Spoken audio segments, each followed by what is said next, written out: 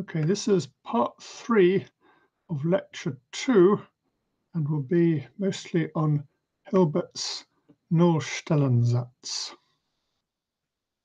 So the nullstellensatz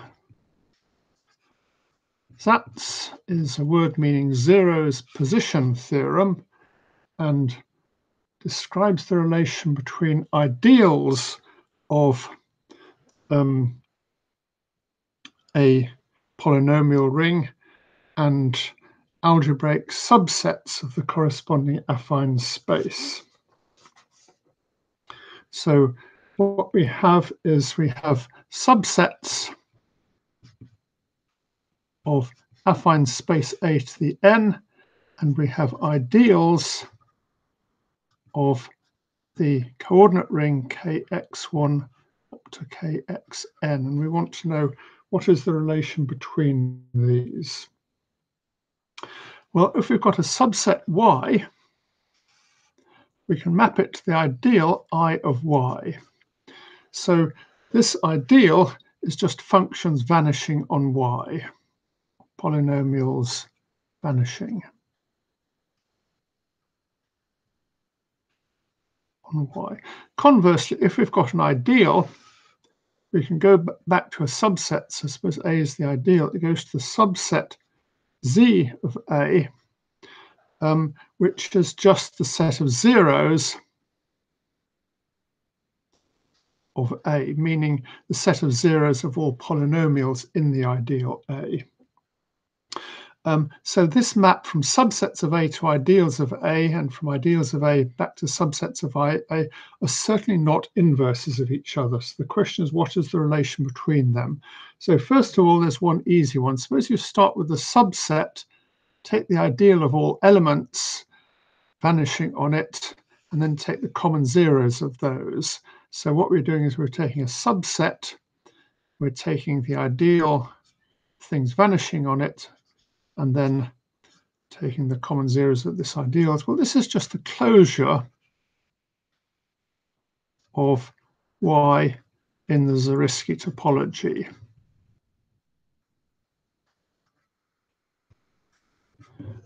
This is fairly easy to prove. It's more or less the definition of the Zariski topology, so it just consists of unwinding the definitions a bit, and we won't worry about it anymore. So what about the other directions? Suppose you start with an ideal, take a subset of its zeros, and then go back to the ideal. Do you get back the ideal you originally thought of? So we can ask, is I z of A equal to A? The answer is no in general. And there are some obvious examples. We can just take the ideal to be the ideal generated by x squared in k of x. Then the zeros of x squared is just the point 0, and the functions vanishing on this 0 is this ideal iz of A, which is obviously just all multiples of x, which is certainly not the same as all multiples of x squared.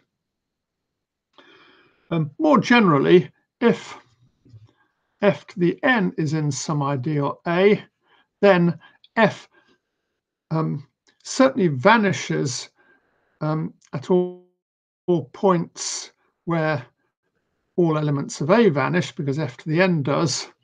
So then f is in I of z of A. So the radical of A is certainly contained in I of z of A. And I will just remind you what the radical of an ideal is. So the radical consists of all elements f, so that f to the n is in A for some n equals 1, 2, 3, and so on. By the way, the radical of an ideal also forms an ideal. the radical is obviously closed under multiplication by elements of the ring. It's not quite so obvious that the radical is closed under addition. So we point out that if f to the n is in A and g to the m is in A, then f plus g to the m plus n is in A, because all coefficients of this are either divisible by f to the n or g to the m. So we see the radical is also closed under addition. Anyway, so we've seen the radical of A is certainly contained in this. So the first question to ask is the radical of A equal to IC of A?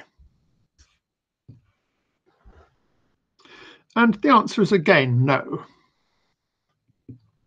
And it's fairly easy to find a counterexample to this. All we do is we take the ideal A to be the set of multiples of x squared plus 1 in the ring of polynomials over x. Then you notice that the set of zeros of A is empty, because there are no real numbers whose square is equal to 1.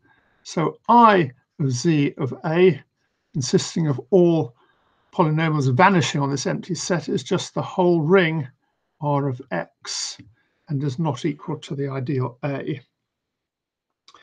And this problem is obviously something to do with the fact that real numbers are not algebraically closed, so we can't find a square root of -1. And it turns out this is true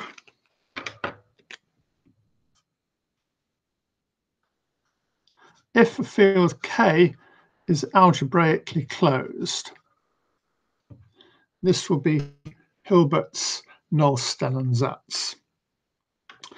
Anyway, before doing that, we're going to look at a slightly easier theorem, which is the problem of finding what are the maximal ideals of a polynomial ring K x1 up to xn. Well, there are some obvious maximal ideals.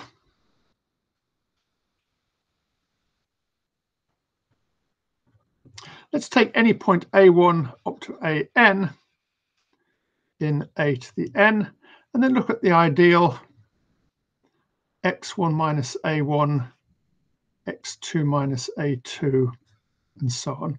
And you can see this ideal is, of course, just the functions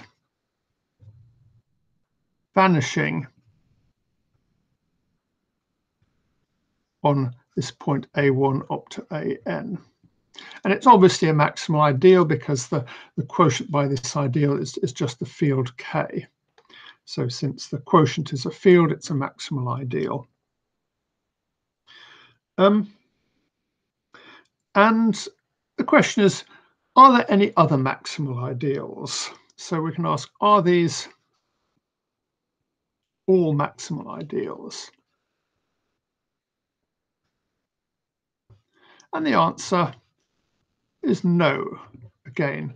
And it's no for exactly the same reason as above, that this ideal here is maximal, and it doesn't come from a point. It doesn't come from a point of the real numbers. It's sort of vaguely related to the complex number I. Well, again, this is true if the field K is algebraically closed. So this is the weak nullstellensatz.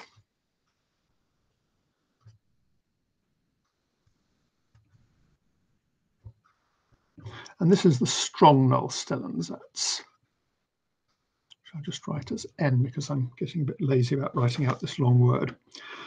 So what we're going to do is we're first going to prove the weak nullstellensatz, which, as the name suggests, is actually weaker than the strong nullstellensatz. And then we will use an amazing trick found by Rabinovich, which shows that you can actually deduce the strong nullstellensatz from the weak nullstellensatz. So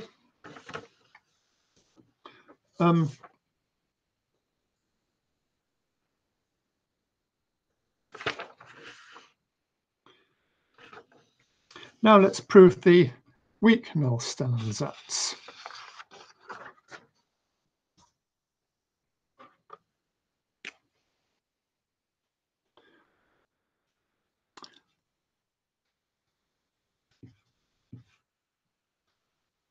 So the weak nullstellensatz. Oops, let me adjust that so it's on the screen. And we first want to show that if K is a field which is finitely generated as an algebra over a little field K, then K is a finitely generated module over K. So saying it's finitely generated as a module is just the same as saying it's a finitely generated vector space. So you've got to be a bit careful because the term finitely generated can mean at least three different things. You can ask is big K finitely generated as a field? Is it finitely generated as an algebra? Or is it finitely generated as a module? And in general, these three concepts can be quite different, but if K happens to be a field, then these two turn out to be the same. And we're going to cheat. So let's say we cheat at this point, and the cheat is we're going to assume little k is uncountable. The result is still true if little k isn't uncountable, but the proof becomes a little bit harder. So out of laziness, we're just going to do this special case, which will more or less show the main idea. And if little k is uncountable, this is very easy because k is of at most countable dimension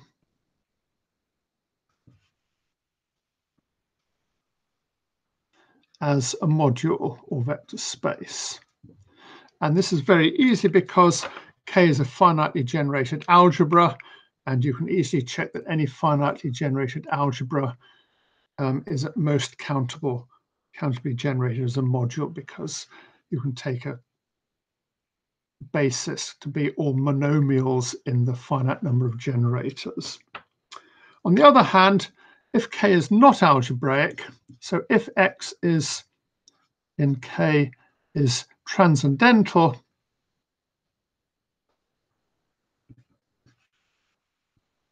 over little k, then the elements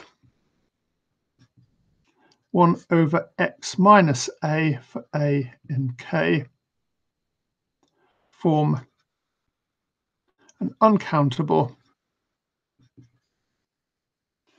linearly independent set.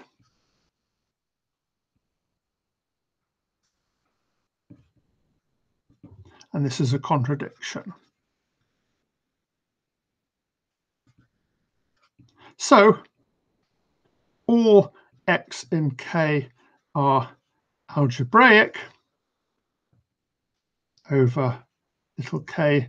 So since big K is finitely generated as an algebra and all its elements are algebraic, this implies by some easy field theory that K is finite dimensional as a module, or equivalently as a vector space. So this proves this lemma that if finitely generated algebra that's also a field is a finitely generated module. So here, this collection of elements is uncountable because we assumed the field little k was uncountable because there are an uncountable number of elements here. If we don't assume little k is uncountable, we've got to work a little bit harder. The idea is, roughly speaking, that the finite number of generators of big K only have poles on a finite number of irreducible subsets of the affine space over K, but there are an infinite number of such irreducible subsets. But anyway, we won't worry about that too much. So this proves this little lemma.